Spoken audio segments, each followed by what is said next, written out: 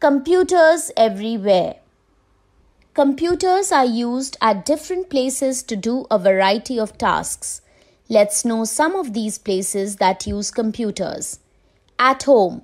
Computers are used at home for playing games, sending emails, searching information, listening to music, and watching movies. In shops and restaurants. Computers are used in shops and restaurants for making bills, keeping a record of items bought and sold. In offices, computers are used in offices for typing and printing documents. In schools, computers are used in schools for making timetables and report cards, teaching students, keeping fee records, keeping a record of books in the library. At railway stations and airports.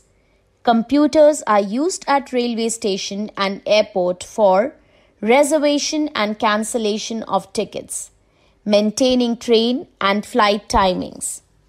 In hospitals, computers are used in hospitals for maintaining records of patients, detecting diseases, preparing medical reports, performing operations.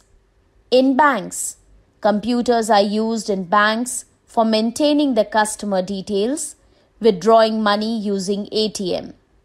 In designing, computers are used for designing clothes, buildings and cars, designing aeroplanes and other machines.